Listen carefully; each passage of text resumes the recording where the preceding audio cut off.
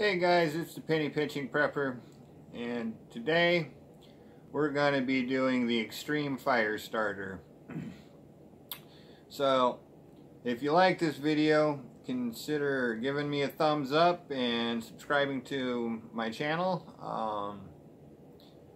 and if you don't, give me a thumbs down. I'm cool with that too, whatever. So without saying any more, we're gonna move on to doing this. So what you're gonna need, alright, I already have mine ready to get started, but you're gonna need a pot, you're gonna need 2 tin cans. Alright, in one of the tin cans you're gonna want to put beeswax, guys. Alright, really no other wax will do if you want to make it an extreme weather fire starter. You're going to need petroleum jelly. Alright, you're going to need some tin foil, some sort of a pointy stick. I honestly recommend the bamboo skewers. They're extremely strong and don't bend and break very easy for this project. Alright, then you're going to need these little cotton rolls here. Alright, and you can get these on Amazon. I said it in the last video. I'm not going to put a link because you can get anywhere from 25 to 2,000. It depends on how many you want to get. I mean, honestly, I've done over 200, no, excuse me, over 400 now, giving them out as gifts, all kinds of things. So, and then last but not least, parchment paper or wax paper wrapped around cardboard. I go with the parchment paper so you can tape it and keep it all smooth and tight. So if you give me just 1 second, I'm gonna pause this video real fast and give a slightly better angle so you can see what we're doing here a little bit better. So the beeswax goes in one, the petroleum jelly goes in another. Fill it up about yay far, you know, about somewhere right about here, with water, and put it on about 5 or 6, and let it melt down, and then back it off to about 3. You're going to really want to do this in your kitchen because you're going to want to keep the petroleum jelly and the beeswax as warm as possible for this project, without going too hot. So I found that 3 works best. So give me 1 second and I'm gonna do what I said I was gonna do. Alright guys, so for starters, get yourself a little pocket knife or big pocket knife, whatever you work best with. Take the skewer and go ahead and sharpen that edge up just a little bit. Alright, so it's got a good point on it, but not so much that it gets weak. Okay. This is one of my older ones. I've actually already done it to it, so I'm not going to do it a whole lot. So, you get out your board, your parchment paper, right? Actually, I should put that in there. It's going to wash out what I got to show you first. Alright, so what you want to do is take your cotton roll, alright, and you're going to work it into one side, and take your time with this. Twist, go slow, whatever it takes, alright, get it in there, you know, so we're roasting marshmallows, right? So after that, you're going to take the petroleum jelly, alright, and let's see how good I can get this. Alright, you're going to put that one in, and you're going to let it sit for a while. It's going to take a while for that to really penetrate through the layers of the cotton roll and absorb in there real good. And the more it absorbs, the longer the fire starter will go, the fire tender will go. So don't be afraid to leave it in there for a minute, walk away, go do something else. And this is also part of the reason why you want to keep it at that perfect temperature, is so that it's not so hot that it keeps this from doing its job, the beeswax, but you want it hot enough to where that's gonna soak in real good. Now you can do them separate if you really want to take the time to do that, because there are steps in between everything where you could do it that way if you like. I've just always done it this way. So alright, so now that it's been in there for a minute, we're gonna go ahead and take it out and kind of roll it back and forth a little bit, try to keep some of the bit of petroleum jelly that's going to drip off from dripping off, because it's still going to want to absorb in there. Alright, and then what we're going to do is we're going to place it on here and just kind of push it off. Alright, now be gentle when you push it off, because it's preserving the hole that you've already made. So when you go to do this, coat it with the beeswax, you won't have to rework it through. It won't take as long. It'll be much quicker. I think I'm just repeating myself in different ways at this point. So, and we'll move on to another one. I'm just going to show you a couple times and give you a couple examples. I have plenty of these. I don't need to do anymore right now. But you need to at least get an idea before I call it quits. And get that on there. Once again, into your petroleum jelly. And let it sit. Now it's really hard to see, but if you're standing over it and you got a good light, like you're in the kitchen and you got your hood light on, you'll actually see that there's bubbles coming out of this. And when the bubbles stop, you give it another 10-15 seconds after the bubbles stops, and that should really be good. Or like I said, just walk away for a minute, you know, go do something else, go, I don't know. Everybody's different. Me, I might, you know, go load a magazine. So, once that's done, once again, we're going to try to not let it drip off. I mean, some's going to drip off no matter what, but we're going to try to keep as much on there as we possibly can. Alright, and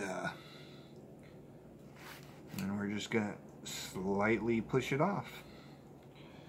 Alright, now that you got an idea of how to do that, what you're going to do is you're going to put this in the freezer.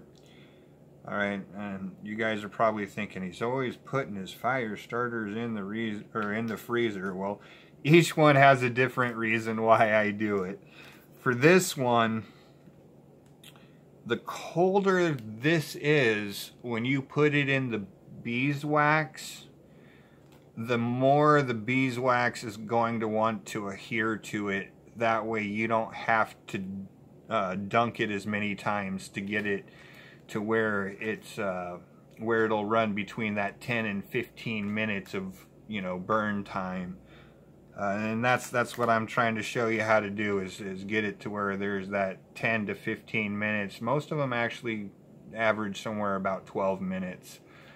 But I'm trying to get you that long burn time. So bear with me and give me a second. I'm going to go pop these in the freezer so they get really cold, and I will be back with you guys in a moment. Alright guys, now that it's been in the freezer for about 20 minutes, And it's only going to take really that long the first time you put it in the freezer, because you really want to get that petroleum jelly and core super cold. Alright, so twist it off with your fingers. Don't try to just pull it. Do a little twist first, alright? Let's see if I can get it to focus there. Alright, you see how it's got the little hole already in there?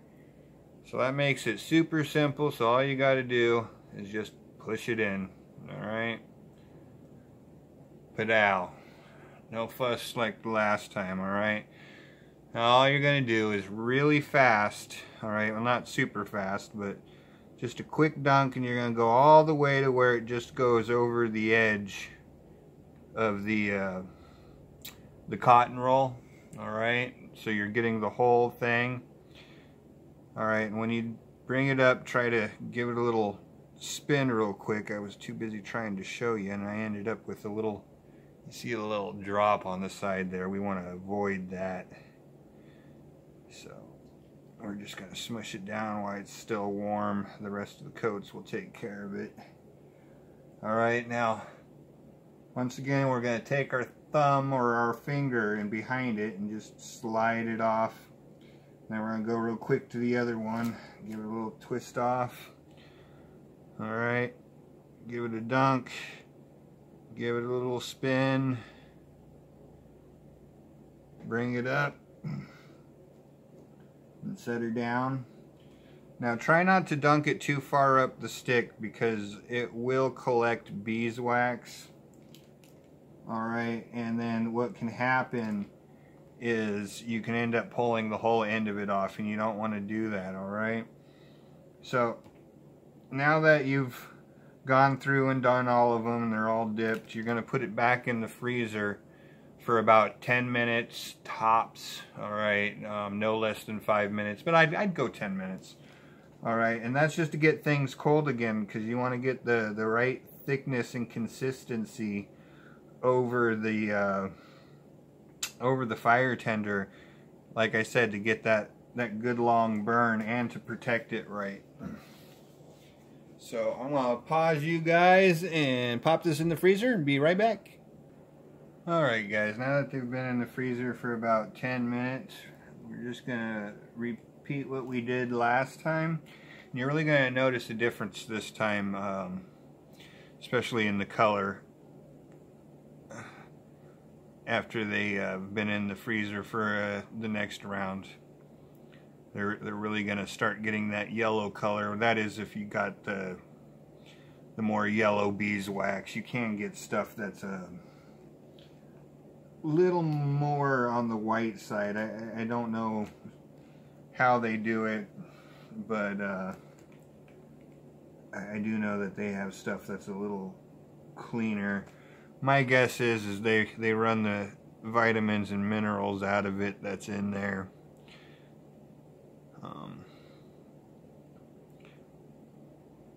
So do that, slide them off. Alright, I'm going to put it back in the freezer and be back with you in about another 10 minutes. Alright guys, now that it's been about 10 minutes, so we're going to repeat this process again and put it in the little hole and dip it real fast and bring it out and give her a little spin.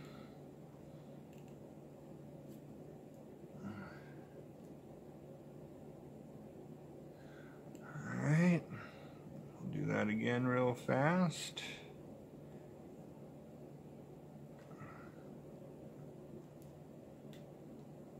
Push her off and be back in another 10 minutes.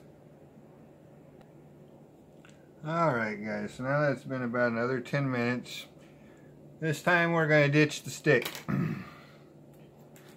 Alright, so where it's ended up with the little hole, alright, where you were putting it in, kind of just push that down just a little bit. You don't have to get it super down there, but just pushed in a little bit. Alright, and then grab as little of it as you possibly can. Now at this point you might want to put some surgical gloves, latex gloves, the finger covers on your finger, but you don't have to. Just if you're super sensitive to the heat, do that. So we're just going to dip down to our fingers, just to the tip, and then we're going to bring it back up over that hole. Alright? And what this is doing is sealing it up so that no matter what, no water can get down in this thing and cause it to have issues starting later on down the road due to moisture getting inside of it. I mean, you can fall out of a river raft, make it to shore, and if you've got a ferrocerium rod, have a fire going in a matter of minutes. So push that end in and do it again. Just dip it down in the wax real fast to your fingertips. And that seals it all up.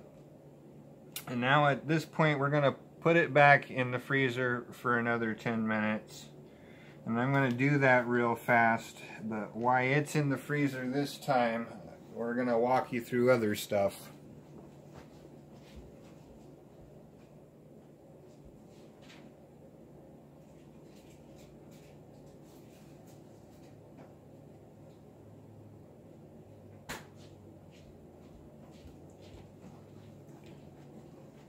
So at that point, the fire tender's done. The only reason we're putting it back in the freezer, and you don't have to, but I do just to firm it up real good so that when I'm doing this step, they just want to handle better. They don't want to smush. They don't want to you know, due to it getting a little warm.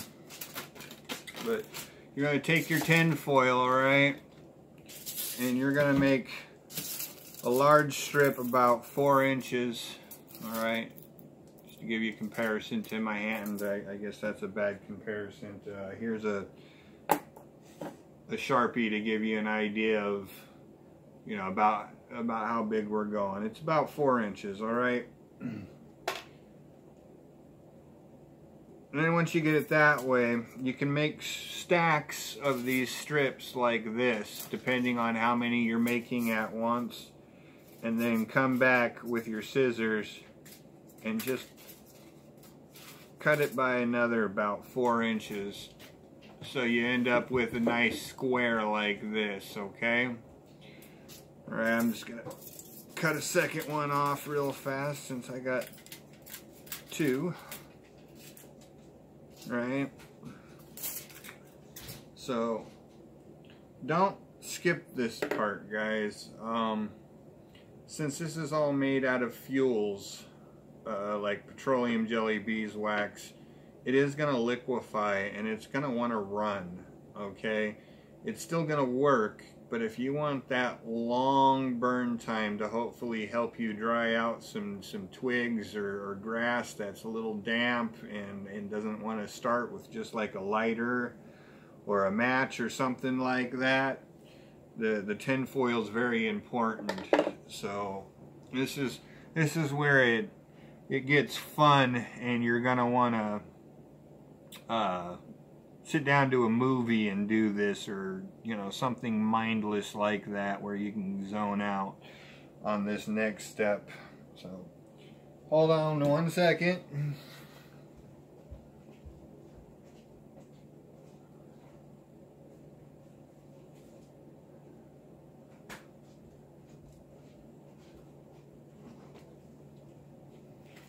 So you could have left them in the freezer as long as you want. The longer they leave in there, the harder they get and the easier they are to work with.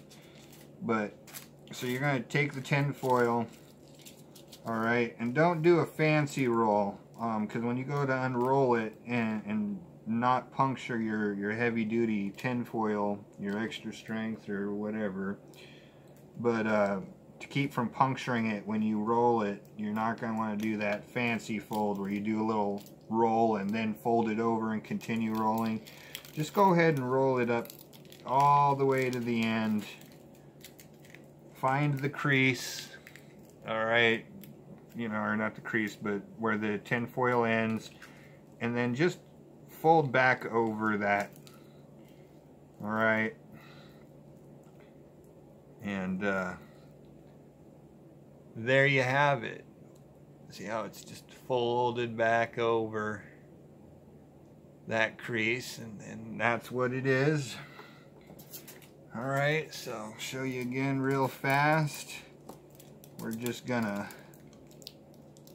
roll it really good, and this is what I mean by the harder it is, the easier it is, because it's not gonna want to smush, and it's want to keep that round shape and roll real easy. All right, and then just fold it back over the crease. All right. And then just, you know, squish it down, give it a little shape, make sure there's no sharp edges, like that one's a little pointy, just fold it back a little bit. And then once you have it at that point, bag it and tag it. Just in case you didn't watch the first video, I'll show you real fast, but you just unroll it back. Do this as careful as possible so that you don't rip the tin foil. Roll it out. Now don't do this part on the tin foil, which is, you're going to want to slice the end of it. Just like this, just at the end of it, okay? And the reason you don't want to do it on tin foil is we don't want to put a hole in it. Alright, and then you just peel her back real fast. Alright, and that's the great thing about beeswax. It's not going to want to break or anything like that. It's actually going to want to bend back and stay intact. And then just fluff the tender out. Now, guys, when you're making this, do not skip the petroleum jelly and go straight to the beeswax. And the reason I say this is because you won't be able to get to the cotton because the beeswax will be too hard. And it's really important to use the petroleum jelly on the inside. So you just fluff it out. Alright, you'll regret it if you don't. Alright, and like I said, the more petroleum jelly, the longer it's going to burn. So the longer you can leave it soaking in that petroleum jelly, the better it's going to be. Alright. And make a little cup out of it, like so the wax does not want to tip out. It'll want to pool right below the burning spot. Ooh, wrong side.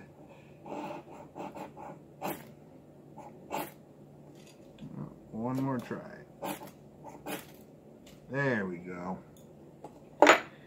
And in a nutshell, that's the extreme fire starter. Or excuse me, extreme fire tender. Like I said, if you did it right, those things should burn between 10 and 15 minutes, averaging about, well, most of them will run at about 12 minutes. Guys, if you have any questions or anything you want to add, leave them in the comments below. If you liked the video, give me a thumbs up, and if you need to contact me for a question that you might not want to share in public, you can reach me at pennypinchingprepper77@gmail.com. And if you liked the video, consider subscribing. I'd appreciate that a lot. And remember, God's good and God bless.